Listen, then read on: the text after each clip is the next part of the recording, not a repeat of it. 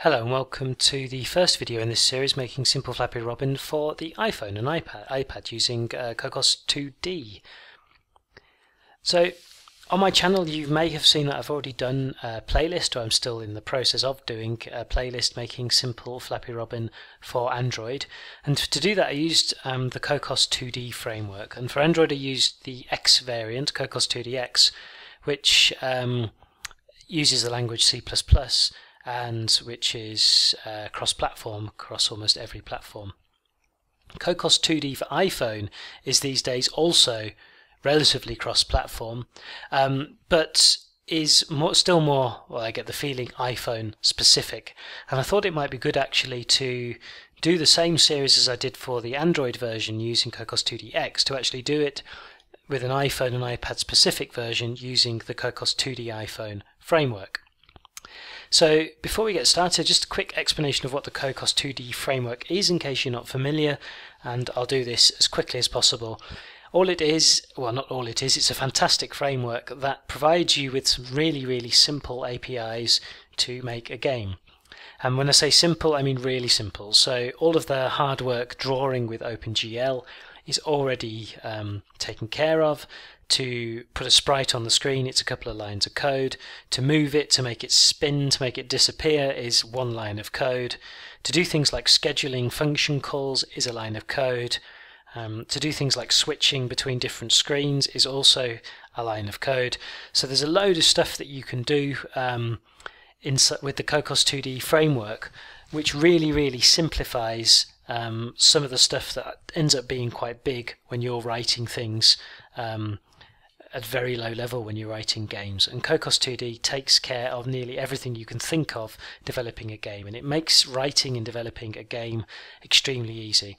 And in fact, this simple Flappy Robin app that I wrote, and I'll just start it now, the C++ version, so you can have a look what we're aiming for.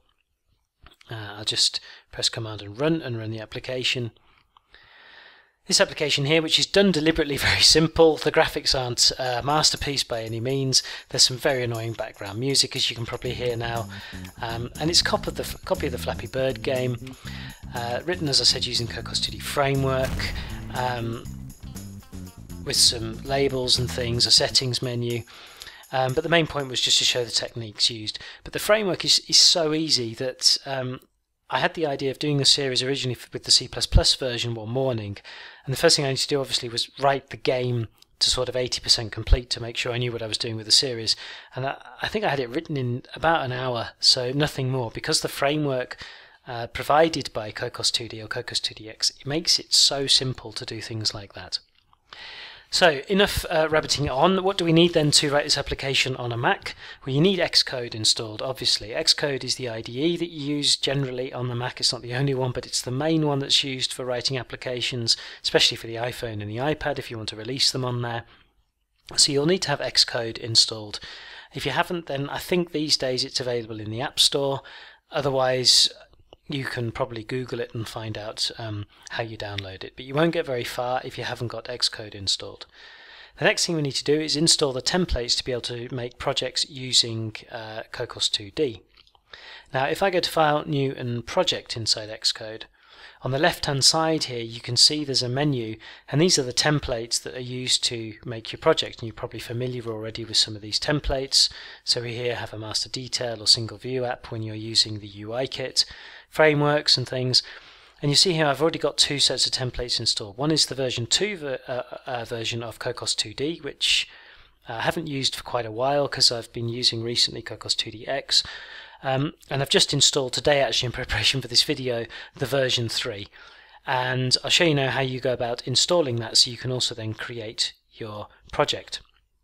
You need to go to cocos2d-iphone.org, and what used to sometimes be a process that didn't always work, they've now really massively simplified with version 3. In fact, I've had a look at the code produced and the stuff we need to write for the project, and they've simplified a lot of things, all positive with the version 3. It's actually really good. But on the main homepage here, if you just go down, there's a Getting Started page, a link provided here, and inside that link there is a download Cocos2d, and recommended, they're not kidding, download the installer, and then if you run this installer it will then install everything you need for Cocos2d. And in fact I just have a directory here, I thought I did, where it shows that I downloaded the installer. I just double clicked on that and I had a message popping up a little while later telling me everything's installed, you're good to go. So back into Xcode, I'm just going to close the project that I have open here for the Android version and just go File, New and Project, and assuming everything installed okay, you should now have this template on the left hand side, version 3 of Cocos2d. Select the iOS version, and for product name I'm going to use simple Flappy Robin. You can use whatever you like, I guess. It doesn't really matter now what name you give it. And I'm going to keep the company identifier simple Flappy Robin. I've already created something and uploaded it to iTunes now, so that I've registered this bundle identifier and everything. And device family you want to be universal here. Click Next. And then simply select where you want to actually create the project in terms of the folder. And what you should have then is a load of files, or a load of files on the left hand side, so resources and libraries and classes, which we'll go into in a minute. And in the middle here you've got the main sort of settings for the project, so the build number, the deployment target, which I think later on we'll actually have to change because I'm pretty sure you need a deployment target now of iOS 7, otherwise they don't accept apps, so I'll have to check that. And the device orientation here, landscape left and right. And you'll see that the asset catalogs are already being used now. It's introduced, I think, in Xcode 5 to try and organize all of your icons and launch images and everything better. They're already in and everything's done, and the relevant frameworks and everything are also included. So everything has been already, by the template from Cocos2d iPhone, set up for you. So you're actually ready with the complete application here, ready to run. In fact, if I select iPhone Retina 3.5 inch and iOS 7, I'm just going to click this play button here to actually run the application on the iOS simulator. It'll just build. We have our splash screen, so our launch image here. And then we've got our main scene here, or screen here. I'll talk about scenes in a minute. And we can press start, and then we get a spinning app here. And when I touch the app, you can see down in the console here that it's detecting where we're touching, and we're trying to move the sprite. We do it like this, I hadn't actually known. So wherever we click moves the sprite then in that direction, and we click menu to go back to the menu, transitioning with a slide there. So you've actually quite a cool little app already, particularly as just a demonstration, completely created by the framework for us. So just press stop, and we'll have a little look at the most important folder for us, which is this classes folder here. Resources and things we'll get into later on. But if we look in the classes folder, we can have a look at what we've got. And we'll start with the app delegate. And the app delegate has one crucial function inside it, and that is called this did finish launching with options. So when exactly that is completed, then all of the stuff inside here then runs. Now with Cocos2d version 2 and previous, there was quite a lot of code in here. They've really cleaned this up actually, and now you can set with some options. You can see an array being supplied here. It's telling us it wants to show the debug stats, which were those numbers on the bottom left hand side. I'll talk about in a later video that you saw when we were just running the application. And you can set various other things you can read yourself in here as well. We're going to leave this for now as it is. And the way things run is with this start scene that you see down here. And what it's running, it is running the scene function static of the intro scene class. So this is a static function of this class.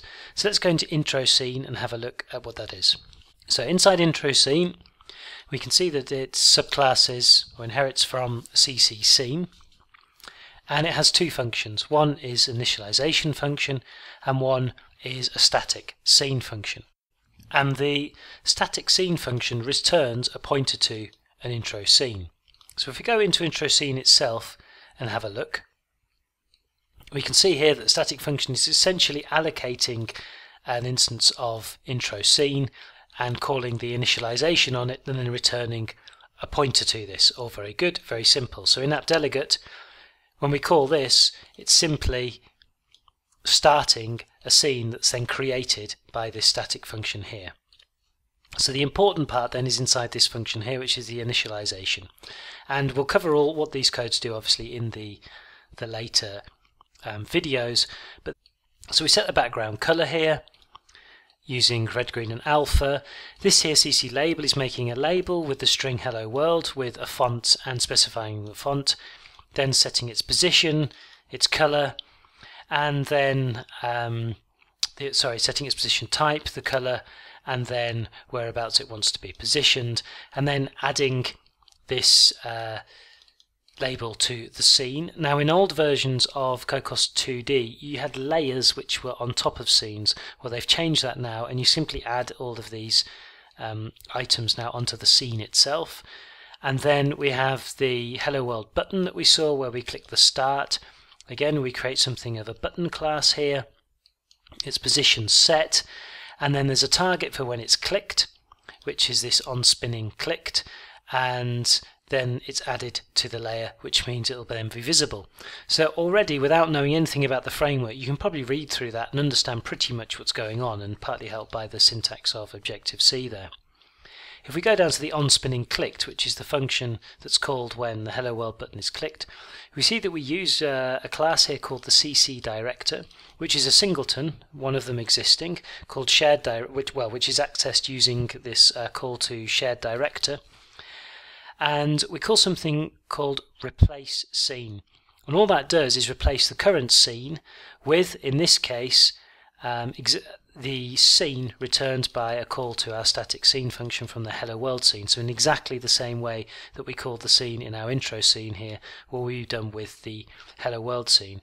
And here it's making the transition push with direction and a duration of 1 second, so it simply slides over. Again, we'll look at the transition effects and stuff during the creation of the app.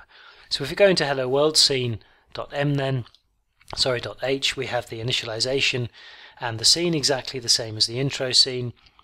And if we have a look at the Hello World scene, we have our sprite here, which is a private variable here, class variable of object type CC sprite.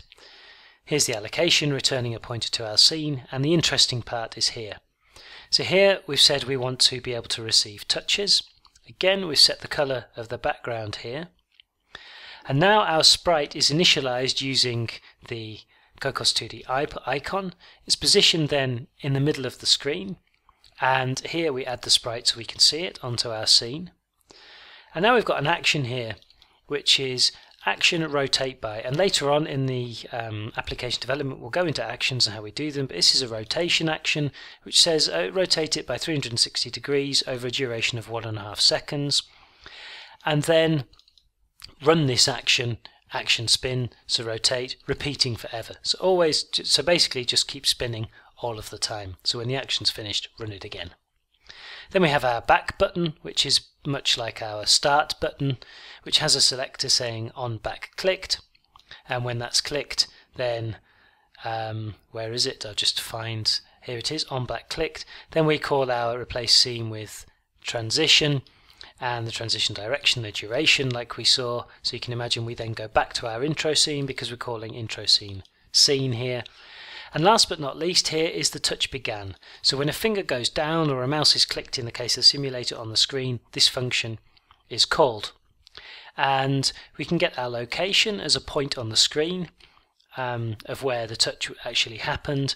And then here we're making an action to tell the sprite with a duration of 1 second to move to this new location that we've touched, and then running that action on the sprite. And what that should tell you here is you can actually have simultaneous actions running on an object at the same time. So that's a little bit of a long video for a start, but it's just a quick explanation of how things are set up. We're not going to change anything in the code for this video. We'll start that in the next video, but I hope that makes some sense as to how the framework works. You have your application, which is started inside your app delegate, and your whole application, each screen is based on this CC scene class, and you add your sprites and images and all sorts of things onto then your CC scene class. Music and things like that are handled differently, but very easily under this framework, and we'll cover those later on in the series. But for now, that's it for this video. I hope it's made some kind of sense, and in the next video we'll start programming the app proper. So thanks very much for listening, and comments, questions, criticisms welcome as always on YouTube.